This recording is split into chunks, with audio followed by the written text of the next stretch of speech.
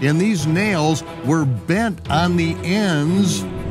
I've held in my hands just handfuls of 9-inch nails from the crucifixion site. This is in Wyatt's museum when I was helping to Ron Wyatt to build his museum and to set this up. And these rusty old nails, and he said that this is what he was able to bring back from the crucifixion site in the excavation site.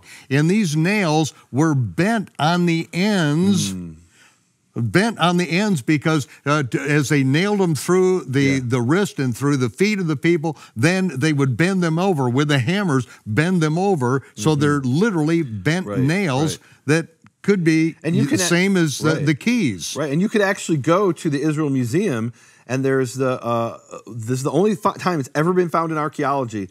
They found an ankle bone with a nail through it at a place called Givat HaMivtar. It's at the Israel Museum. It's not from Yeshua. It's from a man whose name was Chag Kol. We don't know much about him, but we know he was crucified.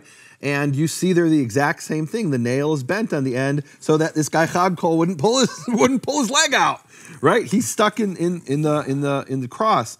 And it's actually the only other example we know from archaeology of a person being crucified with nails. But there it is. Some poor innocent Jew who was murdered by the Romans, crucified.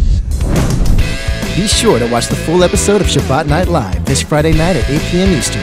See you then.